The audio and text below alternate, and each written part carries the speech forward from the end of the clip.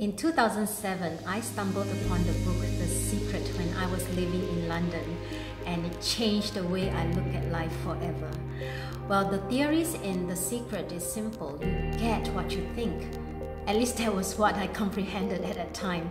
So I started to think positively as much as I can.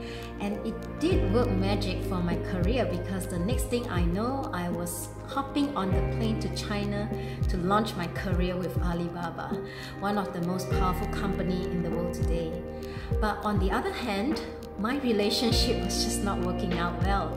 No matter how much I was manifesting on an everlasting love, it just didn't work out. So what's wrong with the picture here? How did law of attraction work for one and not for the other? So 2 years ago, I was traveling in Tibet for vacation. And while we were visiting some of the ancient temple, the tour guide was demonstrating to us how we should be praying to the Buddha. So she asked us to put our palms together, place it on our forehead, our lips, and then our heart before we do a sincere bow. And she started to explain that that is actually the symbolism of aligning what you think, what you speak with your intention. And as those words came out of her mouth, it was like an epiphany for me, because that was the answer I have been seeking all these while. And not too long ago, I stumbled on a speech given by Mr. Greg Braden. So he was sharing some of the secret verses in the Bible. And one of them is Gospel of Thomas, verse 106. Jesus said, when the two become one, you become the sons of men. And you said, mountain move, and the mountain will move.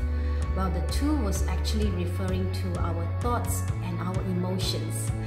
Well, I was totally blown away how the law of attraction has long been discovered in the ancient history, but sadly forgotten in the modern age.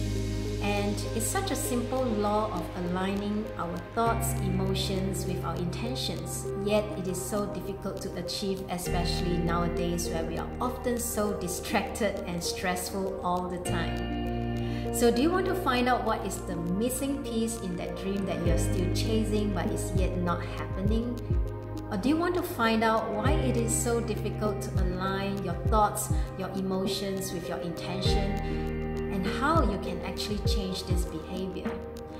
Well, make the last few weeks of 2019 a meaningful one. Come join me in my workshop, Create the Life You Love, as I will be sharing with you what I have learned and discovered.